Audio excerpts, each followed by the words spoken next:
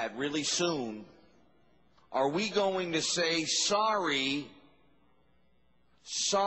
we can't fund that program, or sorry, we have to raise your taxes because we want you to pay $40 million, $60 million, $80 million for our bumper stickers and buttons? I got a feeling, folks, that's not going to fly too well.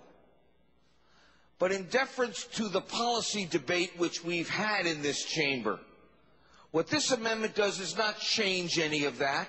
It still provides for public campaign financing. It still provides an equal playing field for political opponents. But what it does is save money, not just for this fiscal year alone, as the underlying bill does by just taking $5 million.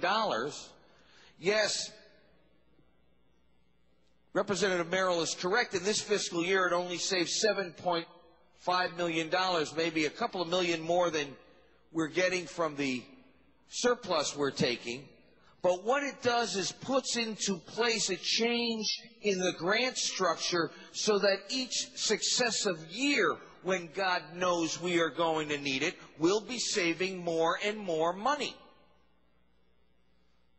Representative Merrill said we had a success by every account. Maybe it was. Depends on who you talk to.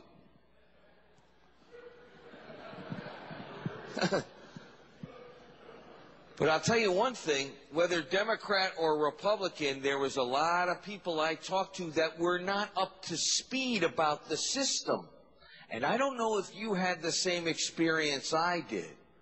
But when I told them that the public was financing my campaign to the tune of $15,000, in my case, of taxpayers' money, whether you wanted to vote for me or not, they weren't thrilled with that idea.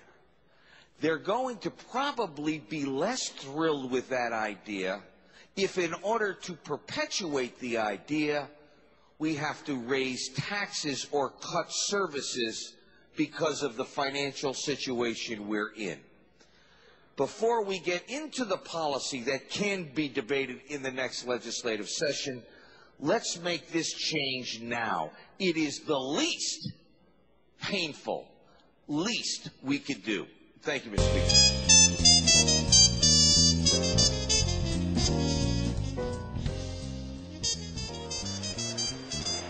Clerk, please announce the on House Amendment Schedule A for House Bill number 7601, total number 41, necessary to pass 71, those voting yea, 43, those on nay, not satisfied. Vote 10.